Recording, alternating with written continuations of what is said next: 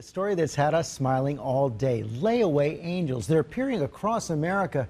A few of these anonymous donors stepped in to pay the bills off of some Kmart shoppers, then a few more. And tonight, Kmart says that more than 1,000 of these angels have paid off several $100,000 in bills. ABC anchor Dan Harris has more on this outbreak of altruism. Across America, people are being told that complete strangers have paid their layaway bills. What? No way. Yes. Seriously? Seriously? Oh my gosh.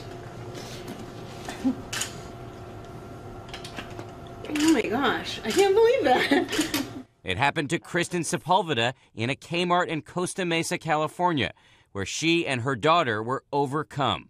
It happened in Low Country, South Carolina, too, to this grandmother battling cancer. It couldn't have happened at a better time for me, and I very much appreciate it. And in Fort Wayne, Indiana. It's kind of been like a snowball effect right now. Snowballing, a virtuous viral phenomenon, an army of anonymous donors bringing cheer to the saddest part of the store, the layaway desk, where presents, whether it's a warm coat or that one special gift, are held until they can be paid off in full. Today, we found one of these secret Santas who gave more than $15,000. He asked that we not reveal his identity.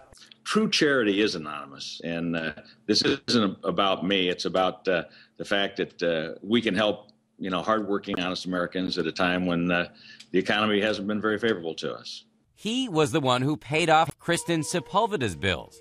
I can't believe it. I'm so happy. Thank you. I have two coming home from college, and 2 cars just broke down, and it's just great. Thank you so much. Her anonymous donor says the best thanks he could receive would be if other people see this story tonight. Have 6 months.